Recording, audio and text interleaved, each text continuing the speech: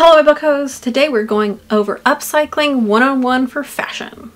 You might have already seen my little scholarship video that I did, but I wanted to break out a video that just specifically went over upcycling in general and those tips outside of just my scholarship project.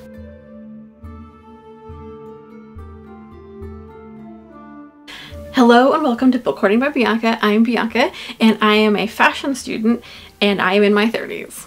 Which means that I've had many lifetimes, and one of my previous lifetimes was working in sustainability and recycling and waste diversion. I kid you not. I also worked in an art gallery. Ask me about my weird, wonderful life. So obviously there are multitudes of ways to upcycle things, but I wanted to go over my biggest tips that I really hope are useful for just getting your feet wet in upcycling, especially for clothing and garments. I would highly recommend your first step being identify what materials you have, and that can even go down to fiber content. I'd say this is especially important if you've never upcycled a garment and don't have a ton of experience working with knits and stretch, because a lot of fast fashion is actually knits and stretch. And even if it's not fast fashion, a ton of the clothes that I have invested money in over the last few years have been stretch and knit and comfy things, right? So I'd say for your first project, you probably don't want to work with material you're not familiar with, which is why this step is important. Theoretically, all garments have fiber content labels on them. There's all these legal things around what gets on there and why, but theoretically that's there. So at least you're aware of what is in the clothes you're gonna upcycle. And if there's not a tag, there are tons of fiber content tests out there in terms of just like people have done how to do a burn test or bleach test that you should totally check out. And do those safely. Do those safely. Understanding fiber content not only helps you understand like if you can sew a thing and if you feel comfortable sewing, but like understanding then the design that you could do with it, the designs you can't do with it, but also other things like can you dye this or not? Is it polyester or is it natural? How is dye gonna adhere to this? Do you have a specific set about like you only want to use natural dyes? It probably won't adhere as easily to certain things. These are just little things to consider. So think about fiber content. I also think thinking about fabric types working together, if you have to like Frankenstein things together, is a knit gonna work against a non-stretchy material the way that you're placing it in your design? Other things like, is it going to wash okay together? Like a knit against a linen? Is there going to be some funkiness in the wash? Is something going to shrink over time on the seam line? You also are going to need to consider if you need to overlock edges or how to finish those seams if you have things that do shred or are going to need that extra touch. And speaking of shredding, again, like seams, I think deciding on what kind of seams you want to do if you don't have a serger and it's a material that really needs a serger, really think about your alternatives, because you can totally do zigzag stitch, you can fake overlock stuff on a home sewing machine, but you just need to gain a little confidence in that. So if you don't already know how to do that, I'd say you probably want to take an old t-shirt and just start playing with that, with scraps of it, and seeing how comfortable you are with that. Other thing about seams though is that you can use existing seams in really creative and fun ways. So don't decide automatically that you're tearing it all apart if you are upcycling pieces. Think about like, do I just want to reuse the seams that are there? That's totally valid. If you are going to take pieces apart, I have some tips at the end about my tips on my best practices on how to do that. As you deconstruct garments, you're gonna want to hold on to those notions and that hardware. So buttons and zippers are the most obvious hardware you're gonna want to hold on to, but I have a handful of things that I think are also useful. Any kind of bra, padding or underwire, really useful to have if you're going to remake a bodice of any kind. They can also be used, you know, you can use the padding for shoulder pads or building out any other things like if you're doing cosplay. This is also really helpful, these little underwire things in case you are building out cosplay, or even like nicer bodice corset tops. Little elastic pieces, if you can salvage those, really good. You can make a scrunchie, a matching scrunchie to the piece that you're making. Bunch of little ribbon things. So I'd say first of all, if there's a fun drawstring that's made out of self fabric, just snap that off, keep it. You might want it for an accompanying thing. It can make a little cute little button loop closure.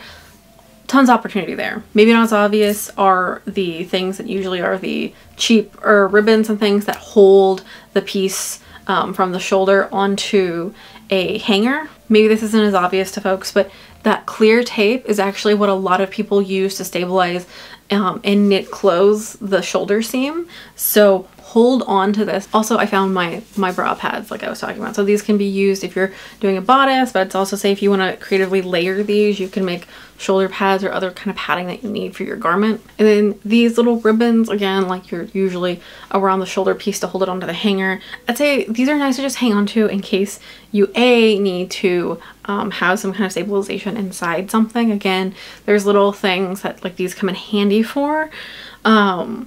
Or you can even add a little decorative ribbon on things. But I'm always a fan of just holding on to little things because typically you can find a nice use for them. So after you've got an idea of the materials that we were working with, from the fiber content to how comfortable you are with it, and then you've also got an idea of the notions available to you and obviously to any notions you might have at the house, decide what you're going to make from that. And that's where you can really shine in terms of design process.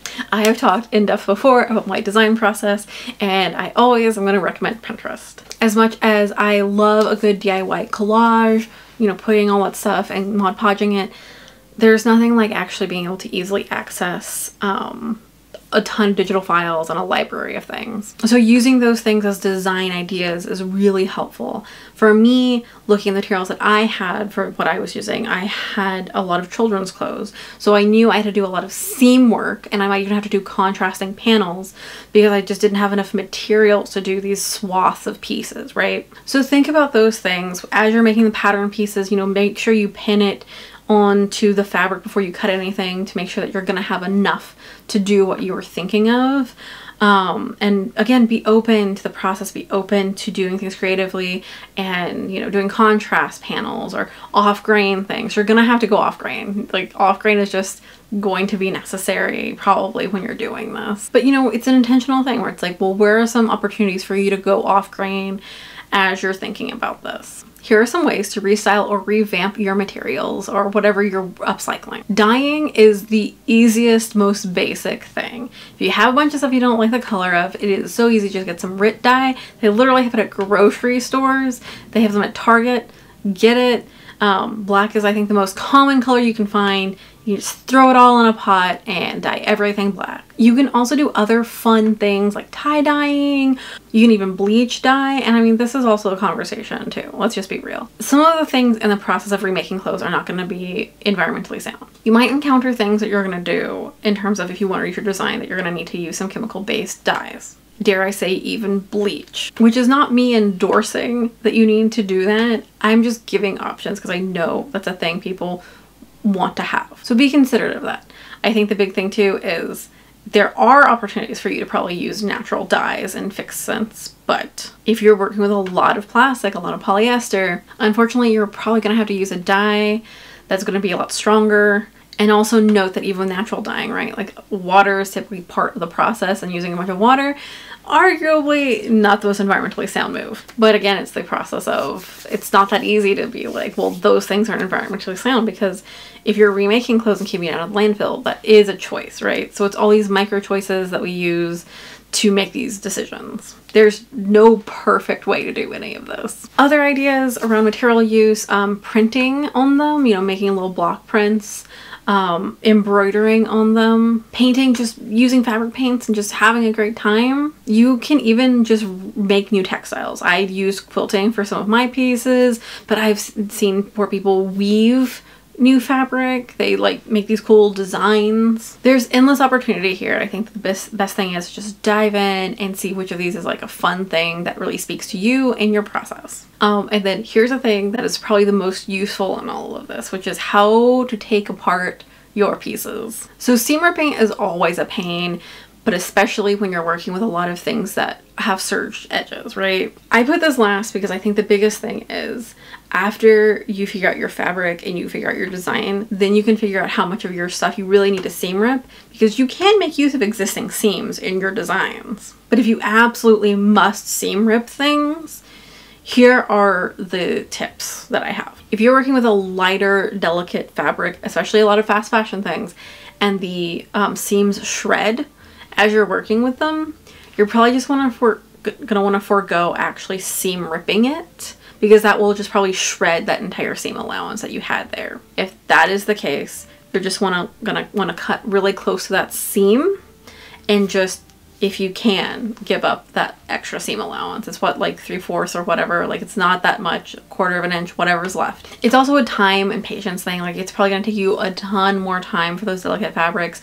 than it would for a denim, where you can like rip up a little and probably tear and rip and tear and it'll be fine. Other tips around this are what you use to actually cut through the thread and the seam. A good old seam ripper is always nice, but if you're working with overlocked edges, you're gonna get tired, especially if you're doing a ton of it. So I really recommend safely, this is like for adults only or under adult supervision, using either a razor blade of some kind or an electric razor. These are going to be sharp, so please take all the precautions you can. So I have an X-Acto, I have a bunch of other things like Olfa Crafts supplies to try to just like cut through those seams really quickly. You will probably still cut into the fabric with some of these because they're really sharp.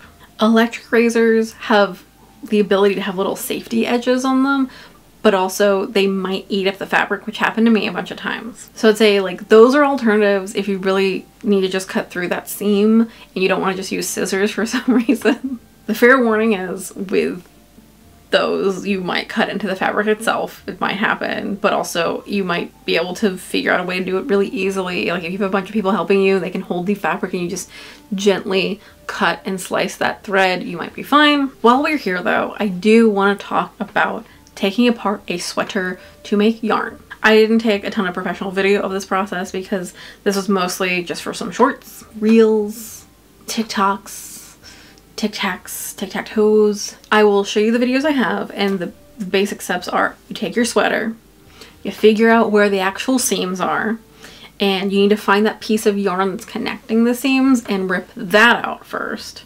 You don't want to actually cut into the knitted part because then it's just going to all unravel, unless like that's a style choice. But like if you're actually trying to salvage the yarn, you don't want to do that. And then somewhere around the tops of the pieces, like the shoulder seam, the neckline, you will be able to find somewhere in the top row, you can start unwinding that. Honestly, you can also operate at a loss for the top row and just cut into it and start pulling it out because knitwear should unravel. Knitwear. No, specifically knitted sweaters. You don't want to unravel knitwear. Like no, you don't want to do that. If it's like a knitted sweater, you can do this. So you can unravel it. I'd say I felt like my biggest thing was I don't have like a whatever it is to like wind the spools on, but I did have cardboard, and so I basically made like cardboard spools and just wound it around. And especially if you have a sweater that has like intertwined colors and stuff, you're gonna want extras to like wind each color on as the pattern goes back and forth. Probably easiest to do this with like a single yarn sweater for your first go. You might come across some issues if you have a high pile yarn or the dreaded metallic yarn, because the sweater I took apart had a metallic thread in the white thread and the like that made the majority of the garment, and my god, the pain. But I wound those around those spools, and then I took my iron on a steam setting and just steamed those to hell and back, and they flattened out, and then I could use them for other things. I use them for some needle lace pieces because I don't crochet or knit anymore. There's only so much room in my head for crafts, and those were there in junior high and they're gone now, baby. We're all about lace and niche stuff now. So that's how you would deal with yarn. If you wanted to salvage the yarn from a sweater or something, again, you're not going to do that for knitwear because you can't, you don't want to remake, no. What are you going to do with that thread?